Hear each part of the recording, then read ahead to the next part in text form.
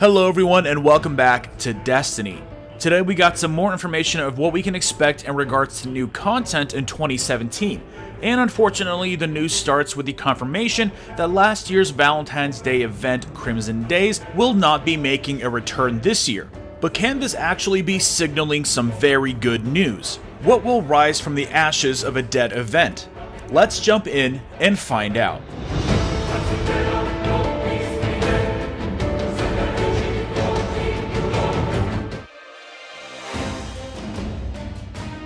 What you're seeing before you is footage from last year's Crimson Doubles event, which was a 1-week-long Crucible event centering around a new Crucible game mode called Crimson Doubles. Many of us assumed that Bungie would bring it back for a second go, similar to how they brought back Festival of the Lost. But for one reason or another, Bungie has decided to forego Crimson Days this year. In the latest This Week at Bungie blog, Deej begins to answer the question of what we can expect next in the world of Destiny. He starts off with, first things first, Crimson Days will not be making a return this year.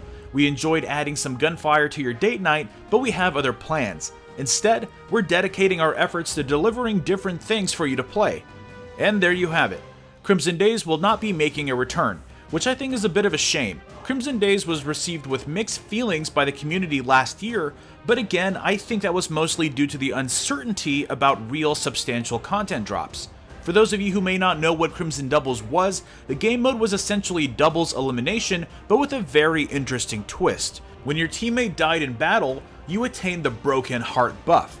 The buff dramatically increased your armor, recovery, and agility, as well as your weapon handling. It also made your character glow red. It basically turned you into a Raging Hulk, so you could decide to either revive your teammate, losing the buff, or go full berserker on your enemies. I think Crimson Days could have done just fine this year, and I'm always a fan of changing things up.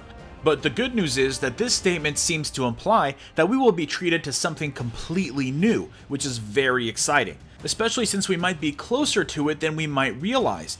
Deej continues to say, last week at Bungie, we teased that you haven't heard the last from the live team. Their next content update is taking shape. We're super excited to tell you about it, but not so excited that we'll jump the gun. There will come a time where we'll take a seat on our streaming set to talk about how we'll spend the springtime together. That moment will come closer to the thaw, which, if we're talking seasons, that might be sort of late February, early March. I personally hope that the new content is revamped Year 1 raids, but it seems we've talked that almost to death at this point. Whatever the content ends up being, given their current timeline, Bungie would be wise to show us what they have cooking up for us sooner than later. I think it's important for the Destiny community to continue to stay positive in light of today's news.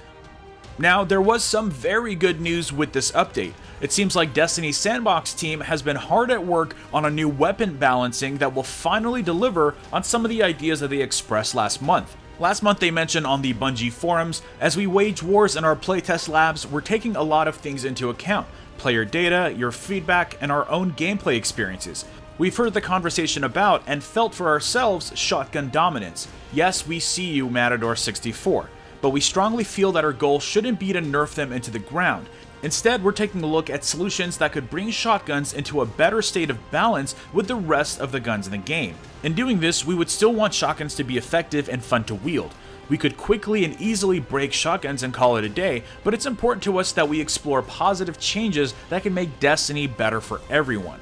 Now, I've expressed some opinions on what I think this could look like in previous videos, to some mixed reception, but at the very least I hope it means that we'll get some buffs for our favorite primary weapon archetypes like high impact pulse rifles and high rate of fire auto rifles.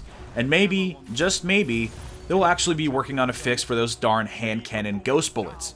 The optimist in me sees them not having this weapon balance out for the Dawning as a good thing, meaning that they were hard at work trying to implement some fundamental changes to weapon behavior, instead of just random nerfs and buffs.